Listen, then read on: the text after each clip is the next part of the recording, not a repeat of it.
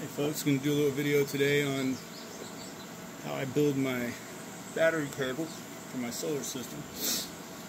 I'm using here, I'll put links to all the parts that I'm using, but I'm basically using 600 volt. This should be 1-aught. Yeah, this is 1-aught wire, 1/0. Get rid of that tool. This is basically all you need though, and I'll put links to all this. These are the crimps that I use. I'm not 100% sure they're the best, but they are pure copper, and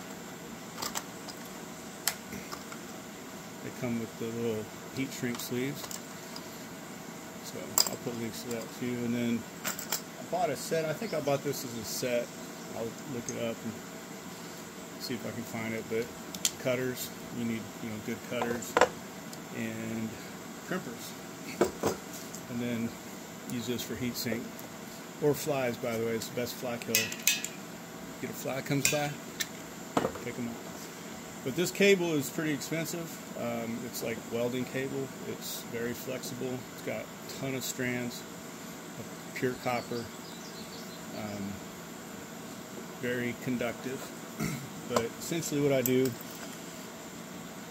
I like to get my, here's one that I already built. I usually like to get my heat shrink to wrap over about like that. Now, you don't necessarily have to. Yeah, honestly, you may not even need a heat shrink, but helps keep it on, helps protect the copper underneath. But I basically just take off, I don't know, maybe half, 5/8 inch of the insulation, and do that just by gently using these cutters. I can tell I'm not hitting wire yet. Now I can tell I'm hitting some right there, and then just pop it off. And you can see it's possible that I lost a little bit, but very little. And you kind of want to bunch these up. Now, one good thing about these crimps that I have, I've had other ones, that this has that, basically that tapered end where it's kind of fluted out.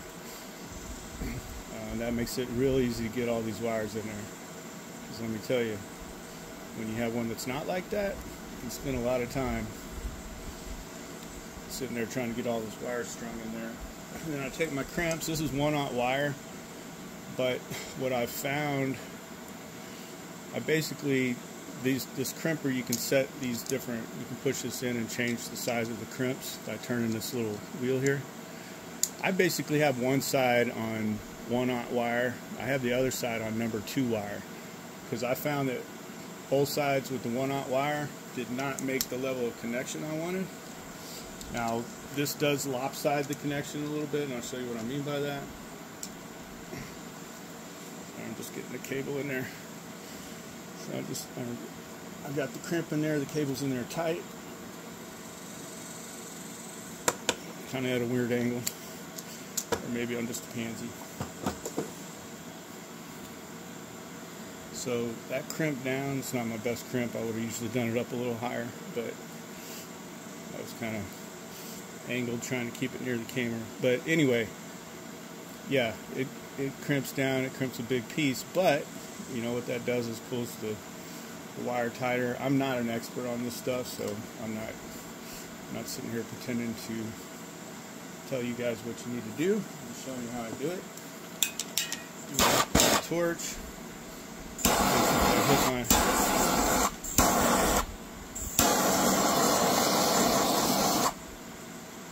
And that'll do it. And I don't really worry too much about the colors anymore, because I'm using batteries in parallel series, everything else, and if you tried to keep up with color coding everything properly, you'd make yourself nuts. So I basically just I try and usually make both ends the same, and then when you put it together, you just be careful. And this is my template, so this is the one that I use to know how long I need to cut. So I know, basically I need to cut here, and these cutters do very good.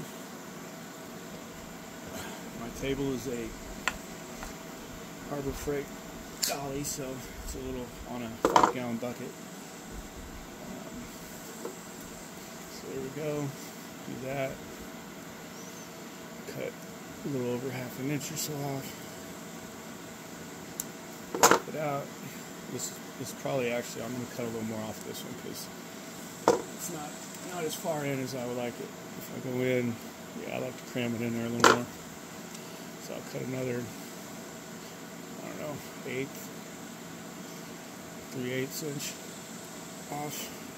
I mean, I said 1/8 and then I went to 3/8, but that's because I'm not smart enough to figure out the next fraction.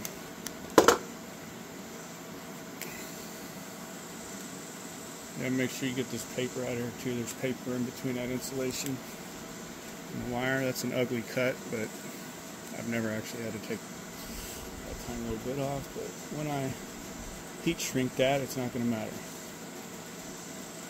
Okay, there we go. Now what I try and do is line up the ends so they're both on the same plane basically when you put them in. And this time,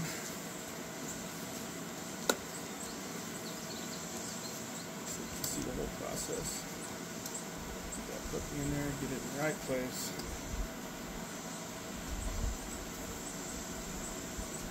It does take a little bit of elbow. And there you go. You got to heat shrink this one. But that's a better crimp than the other one.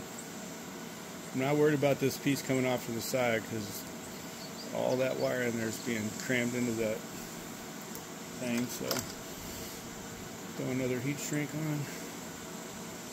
Line it up a little past where you want it because it's going to shrink.